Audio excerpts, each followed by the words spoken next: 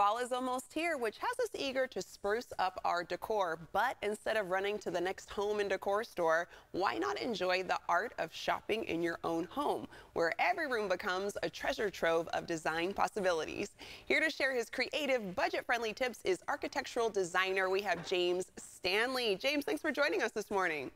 Desiree, good morning. How are you? I'm doing good. I'm liking this topic. So tell me, what's the concept behind going shopping in your own home when it comes to interior design? When I tell you we all do this, we're familiar with this concept already, but we just got to change our lens a little bit. You know, when you go and you get dressed, I'm sure each day like I do, you go into your closet, you look at your accessories and your fashion pieces and you mix and match them and your accessories, and you're creating a whole new look and vibe without spending a dime.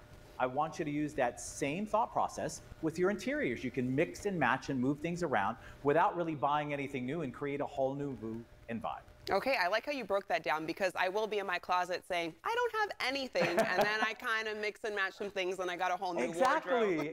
So, and you're not running out and buying things every time, obviously, right? Or if you are, I'm jealous. Yeah, you know, I got some more working to do on that, but we're getting there. So tell us, what are some unexpected items from the kitchen that can be repurposed for some decor in the home?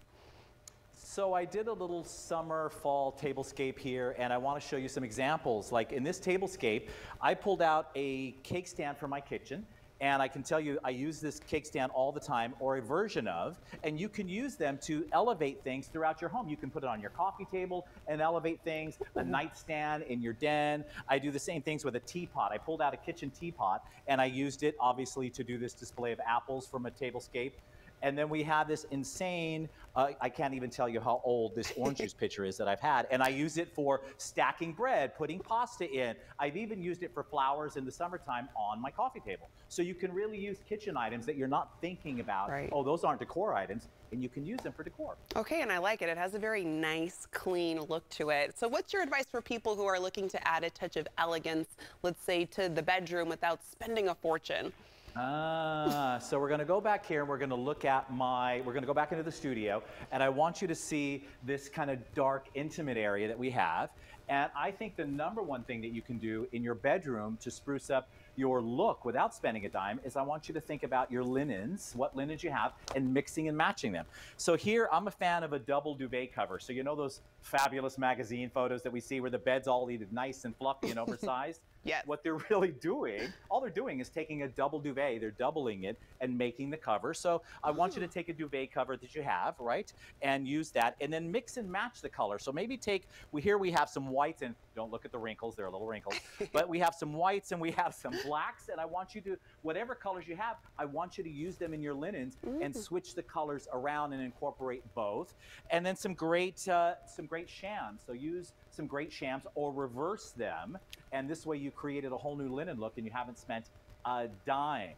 Okay, and these are the tips I need. Can you give us some examples of items that can easily transition from the living room to other spaces? Of course. So let me show you some of my tricks. I really do this all the time. I cannot tell you how I turn this upside down where we're standing and switch it around. I don't buy anything new, I just switch everything around. So let's take our coffee table accessories. So this is our coffee table in the studio, and I cannot tell you how many times I take these candlesticks and I put them on the dining room table. I take this little guy and he goes on my nightstand next to my bed sometimes. And one of my favorite things to do, really big tip here, is I take these memento items. That's actually a grandfather's pocket watch, a dad's lighter, etc. And instead of having them in a drawer, you know how we all have those mementos sitting in a drawer, I want you to display them.